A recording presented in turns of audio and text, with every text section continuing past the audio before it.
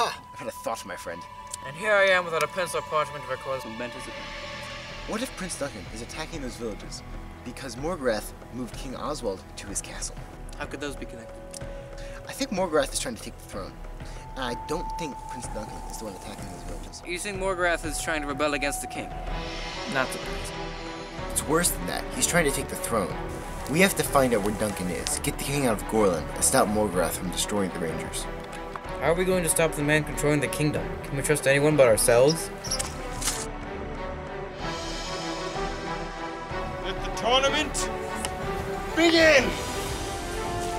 At the tournament, Morgoth will fight to kill.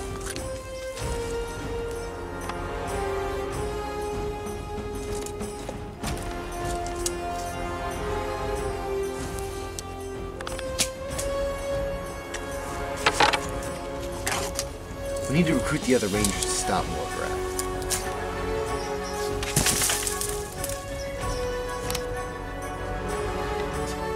We can take these pathetic soldiers. They haven't had to face Rangers before.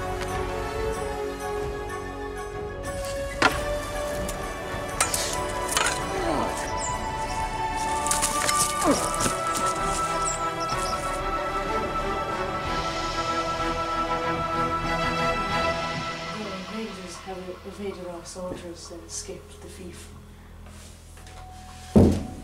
Then send more soldiers after them! Well, my lord, we don't have any more trained soldiers.